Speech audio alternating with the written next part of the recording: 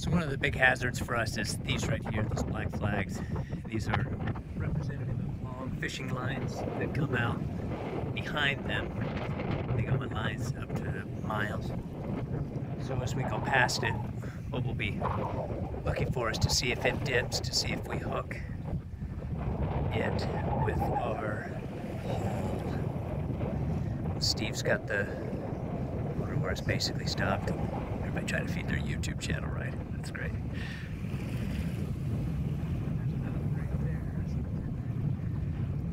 Not seeing it dip, so that's a good sign that maybe this was the tail end of it. Whew, that was a close call.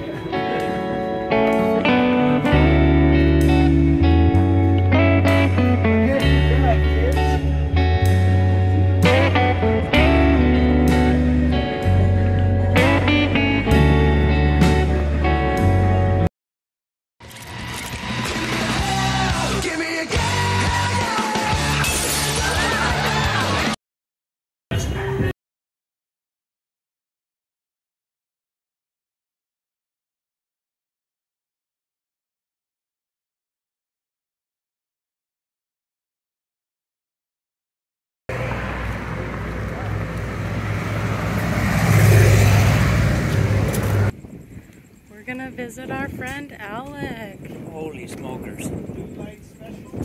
Blue Light Special. We're here hanging out with everybody here in the blue light. We all look great in blue light though. That's the best part. Should make my eyes look blue. It makes you look blue. I mean, everybody's blue. It's always fun to come and see other people's boat. Our friend Alec, who is really amazing guy, he's a Canadian, and he's an ice road builder. So he builds these ice roads on rivers, which is just like amazing to be like, but over top of rivers and lakes when they need to get these ice trucks to like the oil sands. And so I'll try and insert a video here so you can kind of see what I'm talking about. But he's here on this Nordhavn. I mean, that sounds like a Viking ship. But we're here with him and his wife and his son, and hanging out and having a good time. This is our friend Vicente. Sí. And his familia. Familia. Sí. Panama Passing. Sí. They take care of us here. Sí, Luis Sebastián, el capitán. ¿Sí? Yes. ¿El capitán? Sí, saluda Sebastián.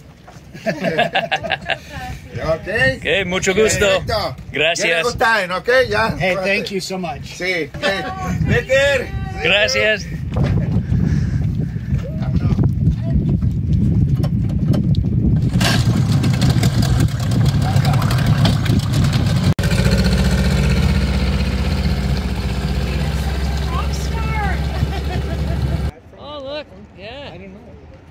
Maybe there's one with platform. Oh, yeah.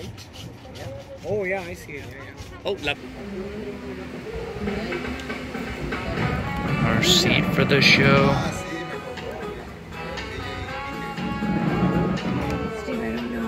So, I'm really innocent, and really, if you think about it, I'm the victim. But I may have knocked like one of these off of here, which is now down there on the ground.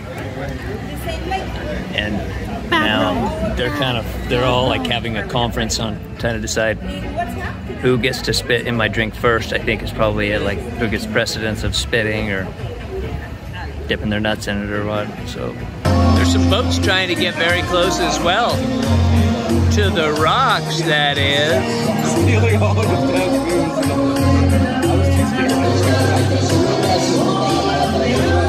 Surf and turf and cliff diving.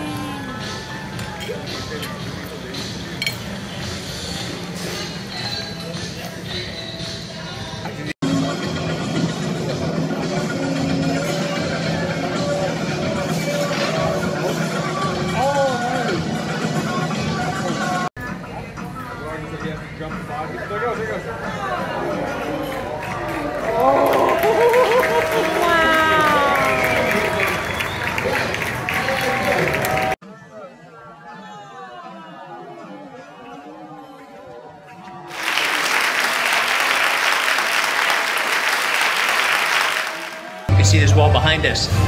A lot of famous people throughout the years have been here and signed different places. So, you see he's looking at Walt Disney's. Over there. Walt Disney, Bob Hope, Gary Busey. Gary Busey. So really, the two ways to see the show are to book a reservation at a restaurant like La Perla, which is a good meal, it's great seats, nice drinks, a little on the pricey side, but really nothing in comparison to what you would pay in the US.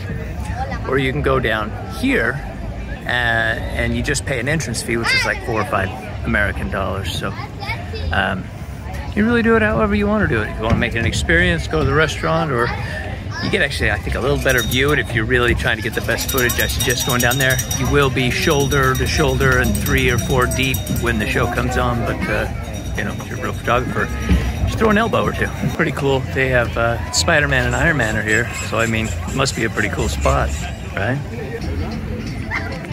Got little stands, little ice cream stands all along the walk. Gracias.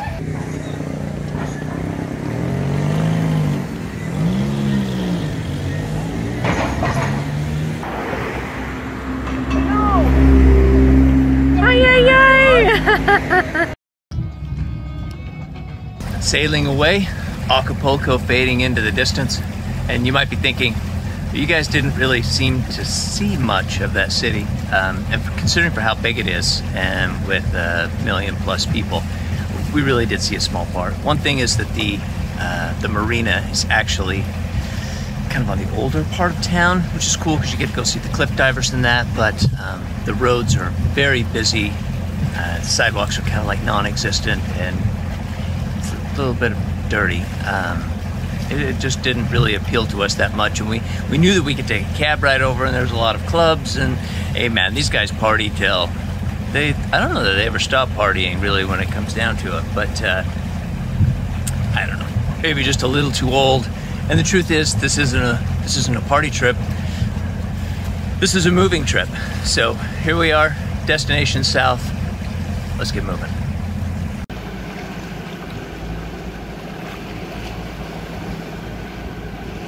We are doing our 200-mile crossing tonight, and Steve has set up a line all throughout the front of the boat in case of emergency and we need to go out front.